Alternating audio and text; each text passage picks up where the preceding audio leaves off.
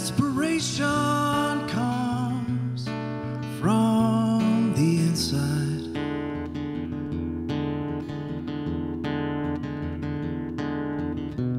Inspiration comes from within.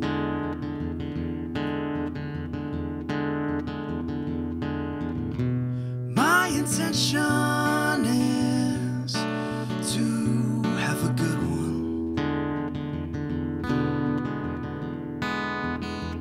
but you can't always say what you mean with only words,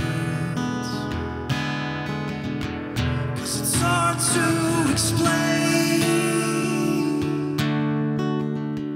and it's hard to define. It's indescribable, but it's undeniable.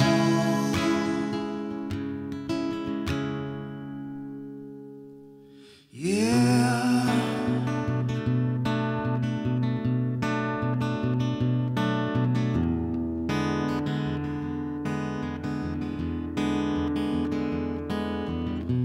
Inspiration comes from intention.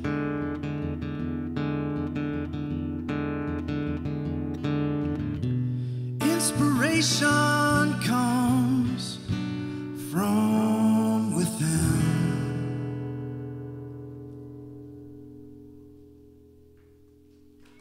Thank you. Thank you. When I was 22 years old, I was living in an RV that I didn't own, parked outside of a house that wasn't mine, eating food that I didn't buy. And as I sat on the beer-stained couch and looked around at my surroundings, I realized I'd completely lost my identity. Up till that point, I was living the life of my dreams. I had my own band. There were 4 of us at the time. Whit and Jeff were the guitarists. Patrick was a drummer who'd moved all the way from Phoenix to join the band. And I was the singer and bassist. And for 5 years, we led the lives they tell stories about. We toured the country. We played in front of crowds of people and heard our music sang back to us. I'd seen my music move people directly. And it was wonderful. But unfortunately, as time passed, and as often happens, the thrill faded, and quite suddenly we broke up. And I remember sitting on that couch in the RV thinking, who am I now? The band had defined me. So suddenly I had a decision to make. Do I continue with music, keep shooting for the moon, and start another band, maybe start over? Or do I bite the bullet, go back to school, get a real job? The safe bet? Well, fortunately for me, I chose college because it's exactly what I needed. I moved from New Jersey to Santa Barbara, and yeah. And I went to college, and I went to UCSB, and I had all of my needs taken care of. All I had to do was go to class and write music. And I started writing music for the love of it. I started writing for myself rather than for an audience. And I noticed something. My music began to change. It began to become more genuine. Moreover, I found myself becoming more genuine. Authentic, perhaps. And what I mean by that is I started to disassociate with the title of band frontman and started to become the man that I actually am. Dan. A man. And this was a significant shift in everything that I was creating and how I was feeling. So 2 realizations stem from this. 1, the drive for self-actualization is a privilege, one to be grateful for. And 2, music is a fantastic tool to help achieve it. So let me start by explaining what I mean by self-actualization. Well, I didn't make this term up. Psychologist Abraham Maslow coined the term when he created the hierarchy of needs in order to explain our motivations as people, the reasons that we do the things that we do. And he put the basics at the bottom, survival stuff. You know, you need food, water, shelter, safety. And next, there's psychological needs, esteem, love, prestige, success. And this is where a lot of people get stuck. This is what society tends to reward the most. And then at the top is self-actualization, achieving your full potential, becoming the person that you truly are.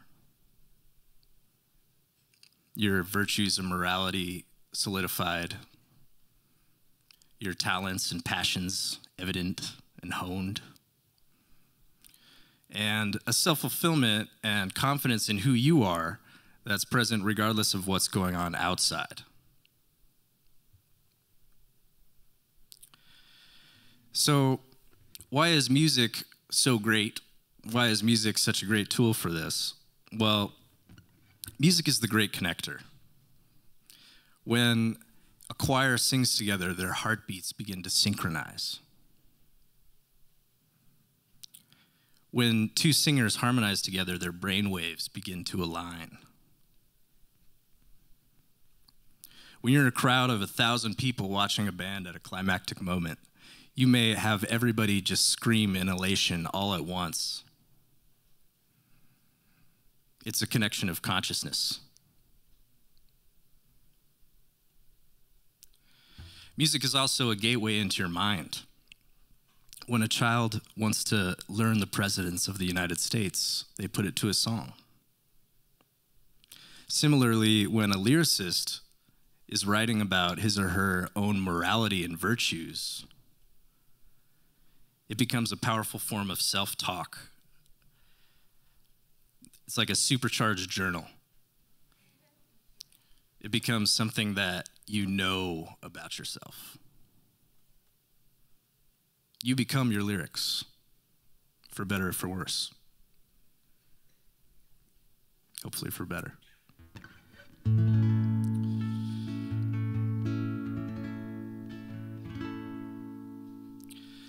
So, what else is there? Well, there's melody, and melody describes the stuff that the lyrics can't. Melody describes the intangible. It describes emotion in a way that you may not be able to explain with just words alone. It adds subcontext to the already meaningful lyrics that can make it deeper, more profound. And every living thing responds to this. Plants have been shown to respond to music. They grow bigger with more biomass. Animals, you can see directly responding to music. You can actually watch them enjoy music. And what are we but complex animals? We all know that we love music. It's the one yes that you can get from anybody. Do you like music? Who says no to that? But we've evolved to process this. Both hemispheres of our brain light up.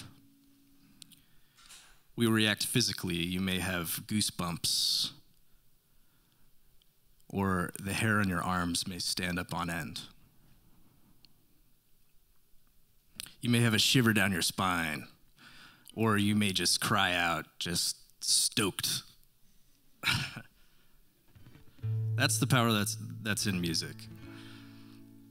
Nikola Tesla once said, if you want to know the secrets of the universe, think in terms of energy, frequency, and vibration. Einstein elaborated and said, what we think of as matter is simply energy vibrating at a frequency low enough that we can perceive it with our senses. Music is vibration. We all are. Everything is. We're all connected, just vibrating at a frequency that just happens to be within the range of the senses that we have to perceive in the 3 dimensions that we exist in. However, we don't exist only in 3 dimensions. We're multi-dimensional creatures, living through time, moment by moment. Right now we're in this one, the most important one, the only one. And we're all sharing this moment together. We're all connected and we're all one. And by helping yourself, you're helping others. And by helping others, you're helping yourself. Maslow said that only 1 in 100 people would ever reach the level of self-actualization because of the way society rewards the needs that lead up to it. But if this is all resonating with you, and if you're in this room or you're watching this, I think I can safely say that we're all at 100%. And what an honor it is to be sharing this time and space with all of you. And I think that's something we can all be grateful for. So I'm going to play you a song that I wrote during the time that I spoke about earlier, a time of great change in my life. It's called Pushing Me. It goes like this.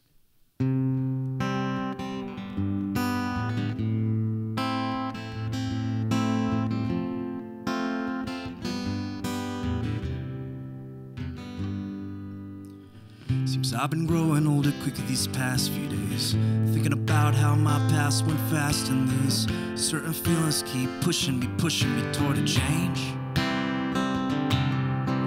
Seems I've been thinking so much slower these past few years. It seems to correlate with making and taking my tears and letting them have a say, my daily exchange with myself.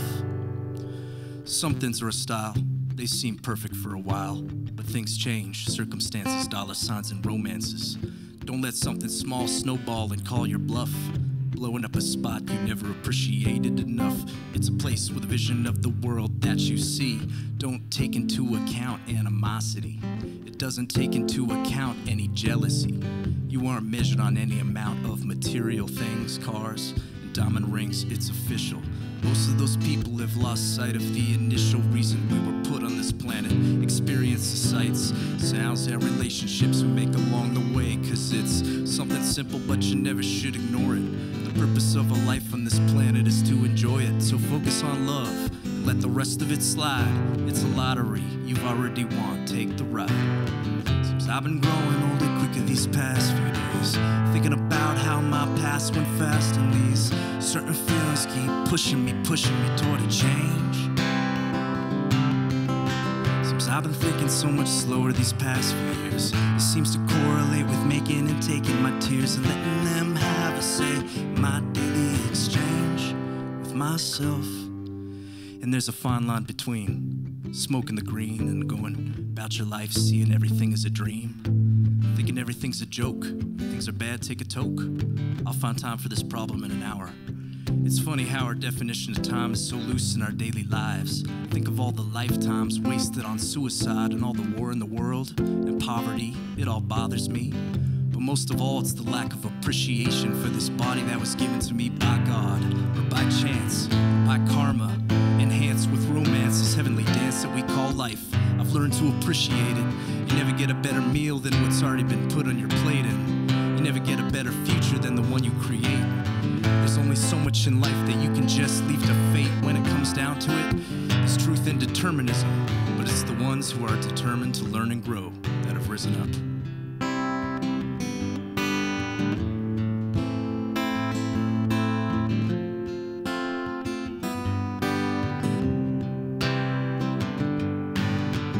I've been growing older quicker these past few days, thinking about how how my past went fast, and these certain feelings keep pushing me toward a change.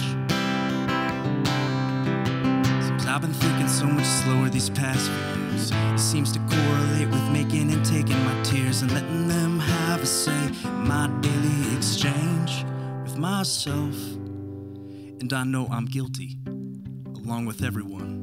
Even Gandhi, I'm sure, broke some of his rules to have some fun, but I know about the good in humanity for myself. And there are people out there more man than me, willing to help their fellow man. Soldiers, the Coast Guard, the guys fighting wildfires with parachutes. That must be hard, but satisfying at the same time. A lifetime like mine may never get to know the kind of significance that these men find. To potentially save a life, knowing that every hour I work is an hour that's closer to how our vision of this world looked like in the beginning, with people living on it. Mother Nature probably didn't put us on this earth thinking we would pawn it off to convenience and then try to correct it, but writing names on ballots of the officials that we elect, and it's a cause and effect relationship that we neglect and reject, realizing every day is another chance to affect the world.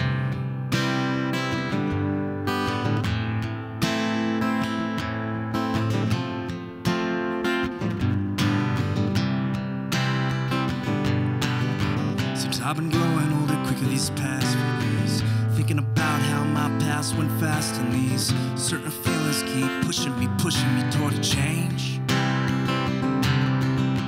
Since I've been thinking so much slower these past few years, it seems to correlate with making and taking my tears and letting them have a say in my daily exchange with myself. Since I've been growing older quicker these past few days, thinking about how my past went fast, and these certain feelings keep pushing me toward a change. Since I've been thinking so much slower these past few years, it seems to correlate with making and taking my fears and letting them have a say my daily exchange with myself, with myself.